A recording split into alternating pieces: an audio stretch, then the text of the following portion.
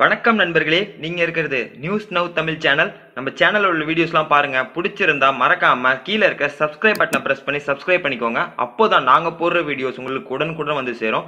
அது மட்டும் இல்லாம பக்கத்துல இருக்க பெல் ஐகானையும் வந்து கிளிக் பண்ணிக்கோங்க. அப்போதான் நாங்க போடுற வீடியோஸ் உங்களுக்கு நோட்டிபிகேஷன் பார்ல உடனுக்குடன் வரும். சரி, வாங்க இந்த வீடியோக்குள்ள போகலாம். இந்த வீடியோல நாம ஒரு சுவாரஸ்யமான விஷயம் பத்தி தான் பார்க்க போறோம். அது என்ன அப்படின்னு பாத்தீங்கன்னா, பாம்போட விஷம் கீரிப்பிள்ளையே ஒன்றும் செய்யாதா அப்படிங்கறதா வந்து இந்த வீடியோல நம்ம பார்க்க போறோம். ஒருவேளை நீங்க 90s கிட்ஸா இருந்தா இதுக்கு உங்கள்ட்ட ஒரு பதில் இருக்கும். ஒரு பாம்பு கீரிப்பிள்ளையை வந்து கொத்திடுச்சுன்னா உடனே கீரிப்பிள்ளை அருகில இருக்க ஒரு விஷம் முறிக்கிற மூலிகையை வந்து சாப்பிடும் அப்படின்னு சொல்லி நீங்க கேள்விப்பட்டிருக்கலாம். என்னையுமே அப்படிதான் சொல்லி ஏமாத்துனாங்க. ஸோ நம்ம 90s கண்டிப்பா நம்பியிருப்போம். ஆனா உண்மையிலேயே பாம்போட விஷத்திற்கு வந்து கீரிப்பிள்ளையை வந்து கொல்ல முடியாதா அப்படிங்கறது வந்து வீடியோல பார்க்கலாம். அதுக்கு முன்னாடி ஒரு பாம்பால ஏன் கீரிப்பிள்ளையை வந்து அவ்வளவு சீக்கிரத்துல கடிக்க முடியாது அப்படிங்கறத வந்து பார்ப்போம். இதுக்கு கீரிப்பிள்ளைகிட்ட நிறைய ஸ்பெஷல் பவர்ஸ் இருக்கு. ஸோ அதுல ஒன் பை ஒன்னா பார்க்கலாம். வேகம். ஸோ கீரிப்பிள்ளை வந்து எந்த அளவுக்கு வேகமானது அப்படின்னு உங்களுக்கு தெரியுமா? ஒரு பாம்பே வந்து ரொம்பவே ஸ்பீடா இருக்கும் அப்படிங்கிறது நம்மளுக்கு தெரியும். இருந்தாலும் கீரிப்பிள்ளை வந்து பாம்பை விட பல மடங்கு வேகமானது. இது இங்கிலீஷ்ல ஆக்டிவ் ரிஃப்ளாக்ஸ் அப்படின்னு சொல்லிட்டு சொல்றாங்க. கீரி வந்து பாம்பை விட அதிக அளவுல வேகமா வந்து செயல்படும்.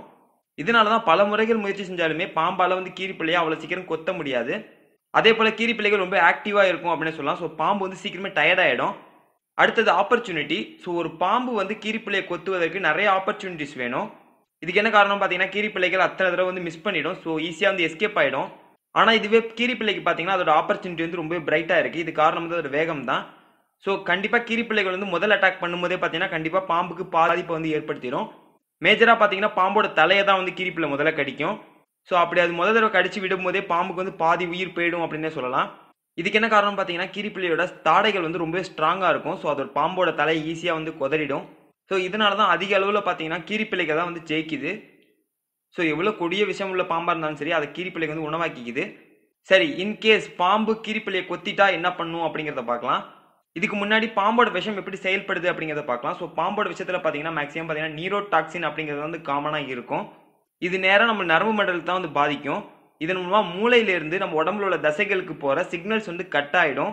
ஸோ இதனால நம்ம உடம்புல உள்ள எல்லா பகுதிகளும் வந்து வேலை செய்யாது. இதன் மூலமா தான் வந்து நம்ம விஷம் நம்மளை கொல்லுது. ஆனா நேச்சுரலா பாத்தீங்கன்னா கீரிப்பிள்ளைகளுக்கு இயற்கை வந்து இம்யூன் சிஸ்டம் கொஞ்சம் கொடுத்துருக்கு. ஸோ இதன் மூலமா கீரிப்பிள்ளைகளால கொஞ்ச அளவிலான விஷத்தை வந்து டாலரேட் பண்ணிக்க முடியும்.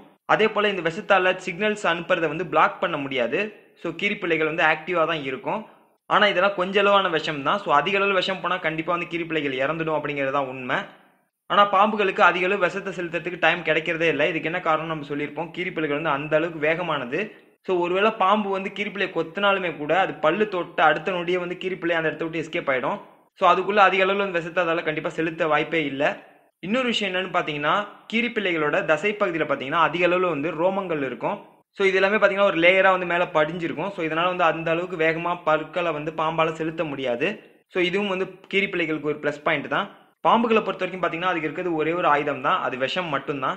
ஆனால் கீரிப்பிள்ளைகளுக்கு பார்த்தீங்கன்னா சாதகமாக இவ்வளோ விஷயங்கள் வந்து இருக்கு. ஸோ இதனால தான் அதிக அளவில் வந்து கீரிப்பிள்ளைகள் பாம்புகள் வந்து கொன்று உணவாக்கிக்கிடுது. ஓகே ஃப்ரெண்ட்ஸ், இந்த வீடியோ உங்களுக்கு சுவாரஸ்யமாக இருந்திருக்கும் அப்படின்னு சொல்லிட்டு நம்புறோம். இதே போன்ற வீடியோக்களை தொடர்ந்து பெறணும்னு நினைச்சீங்கன்னா கண்டிப்பாக நம்ம சேனலுக்கு சப்ஸ்கிரைப் பண்ணுங்க. இது நம்மளோட சேனல் நியூஸ் நவ் தமிழ்.